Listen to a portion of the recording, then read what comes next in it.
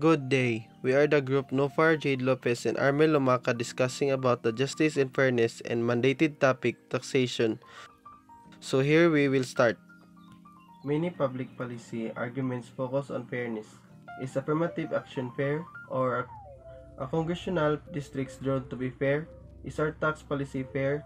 Is our method for funding schools fair? Arguments about justice or fairness have a long tradition in Western civilization. In fact, no idea in Western civilization has been more consistently linked to ethics and morality than the idea of justice. From the Republic, written by the ancient Greek philosopher Plato, to a theory of justice, written by the late Harvard philosopher John Rawls, every major work on ethics has held that justice is part of the central core of morality. Justice means giving each person what he or she deserves, or in more traditional terms, giving each person his or her due. Justice and fairness are closely related terms that are often today used interchangeably. There have, however, also been more distinct understandings of the two terms. While justice usually has been used with reference to a standard of rightness, fairness often has been used with regard to an ability to judge without reference to one's feelings or interests. Fairness has also been used to refer to the ability to make judgments that are not overly general but that are concrete and specific to a particular case. In any case, a notion of being treated as one deserves is crucial to both justice and fairness.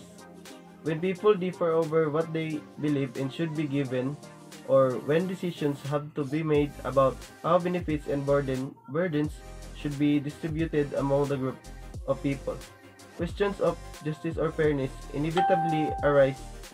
In fact, most ethicists today hold the view that there would be no point of talking about justice or fairness if it were not for the conflicts of interest that are created when goods and services are scarce and people differ over who should get what. When such conflicts arise in our society, we need principles of justice that we can all accept as reasonable and fair standards for determining what people deserve. But saying that justice is giving each person what he or deserves does not take us very far. How do we determine what people deserve? What criteria and what principles should we use to determine what is due to this or that person?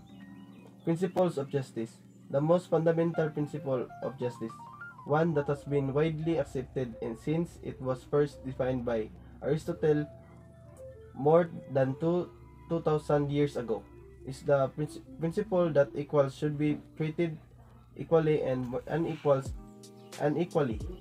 In its contemporary form, this principle is sometimes expressed as follows: individuals should be treated the same unless they differ in ways that are relevant to the situation in which they are involved.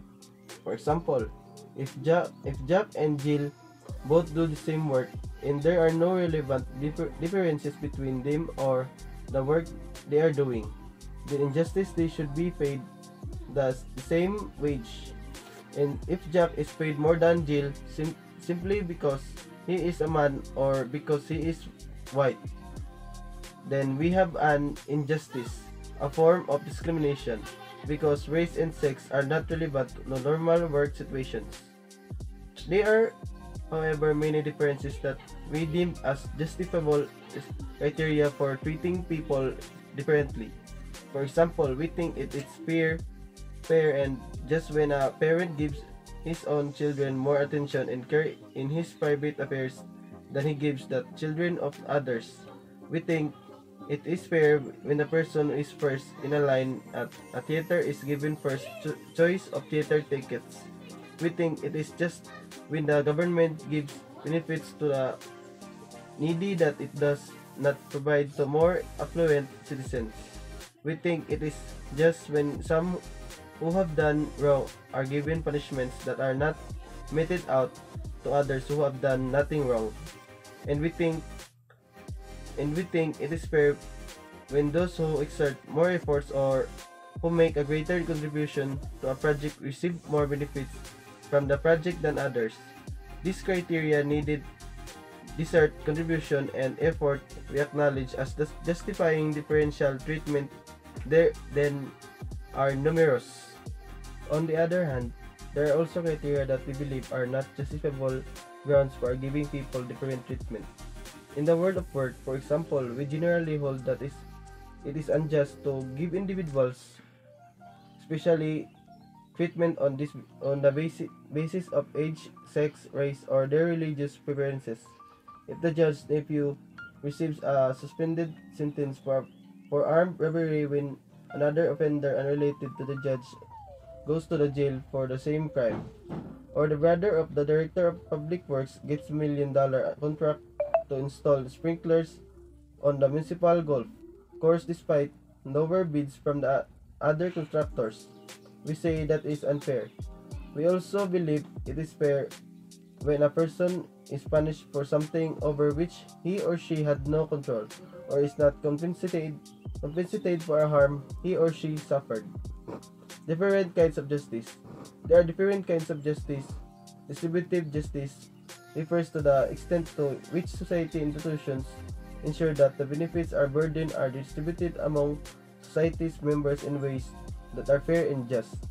When the institutions of society distribute benefits or burdens in unjust ways, there is a strong presumption that those institutions should be changed. For example, the American institutions of slavery in the pre-Civil War South was condemned as unjust because it was a glaring case of treating people differently on the basis of race. A second important kind of justice is retributive or corrective justice. Retributive justice refers to the extent to which punishments are fair and just.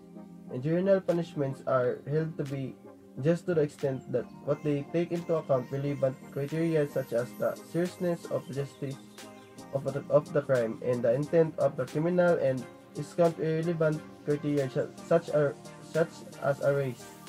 It would be barbarously unjust, for example, to chop off a person of a hand in stealing a dime, or to impose the death penalty on a person who by accident and without negligence injured another party.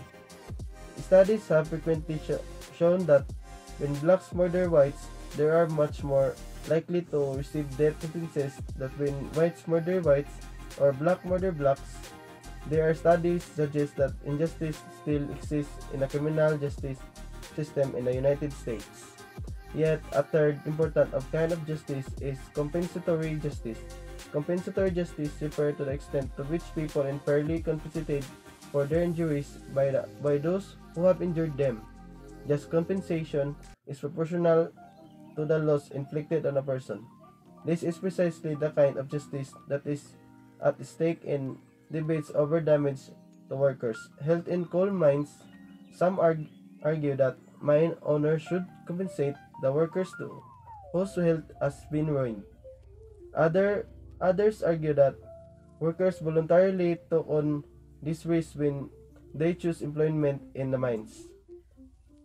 The foundations of justice can be traced to the notions of social stability, interdependence, and equal dignity. As the ethicist John Rawls has pointed out, that stability of society, or any group for that matter, depends upon the extent to which the members of the society feel that they are being treated justly. When some of society members come to the feel that they are subject to unequal treatment, the foundations have been laid for social unrest, disturbances, and strife.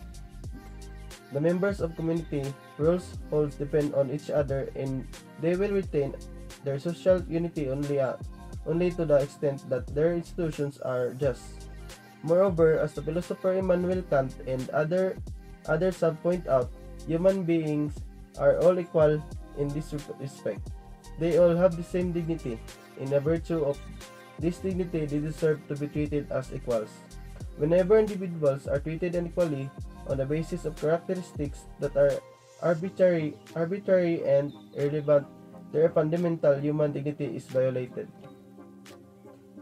Justice, then, is a central part of ethics and should be given due consideration in our lives.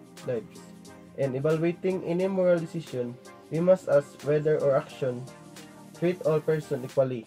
If not, we must determine whether the difference in treatment is justified. Are the criteria we are using relevant to the situation at hand? But justice is not only principle to consider in making ethical decisions. Sometimes, principle of justice may need to be overridden in favor of other kinds of moral claims such as rights or society welfare. Nevertheless, justice is an expression of our mutual recognition of each other's basic dignity, and an acknowledgement that if we are to live together in an interdependent community, we must treat each other as equals. My topic is taxation. What is taxation? Taxation is the imposition of compulsory levies on individuals or entities by government in almost every country of the world. Taxation is used primarily to raise revenue for government expenditures, though it can serve other purposes as well. How does taxation relate to government revenue? In modern economies, taxes are the most important source of governmental revenue. However, taxation is not government-only source of revenue. Taxes differ from other sources of revenue in that they are compulsory levies and required. They are generally not paid in exchange for some specific thing. Purpose of taxation. During the 19th century, the prevalent ideas was that taxes should serve mainly to finance the government. In early times and again today, government have taxation for other than merely fiscal purposes.